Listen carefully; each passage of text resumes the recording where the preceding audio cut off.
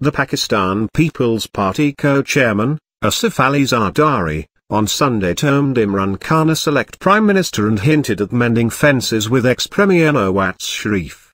Zardari said all the political parties needed to jointly bring a resolution against the government, predicting that it won't be able to function for long. Imran cannot run the government or his party, the former president said while addressing a press conference here after a meeting of the People's Lawyers Forum. Attendees at the event also passed a resolution, the contents of which, among other things, stated that the incumbent government's incompetence has been laid bare in a short time. Zardari claimed the PPP delivered in its 5 years of government. Responding to a question, the former president said that he never benefited from the National Reconciliation Ordinance and that all the cases against him were reopened.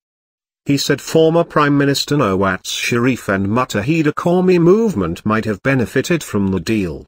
The NRO, passed by former military ruler Pervez Musharraf in 2007, granted amnesty to politicians and other individuals by quashing various corruption and criminal cases against them so they could return to the country and engage in the democratic process. When asked about the reasons of annoyance with Nawaz Sharif, Zardari said Nawaz Sharif was responsible for whatever is happening with him. But at the same time, he did not rule out the possibility of holding talks with Nawaz Sharif, saying that despite all these issues, talks can be held with the ex-premier.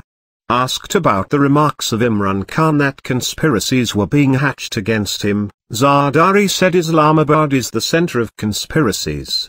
When asked why the PPP and Pakistan Muslim League Nawaz were criticizing the NAB chairman Justice Javed Iqbal though he was appointed by both the parties, the former president said he was a good person, but his thinking had changed.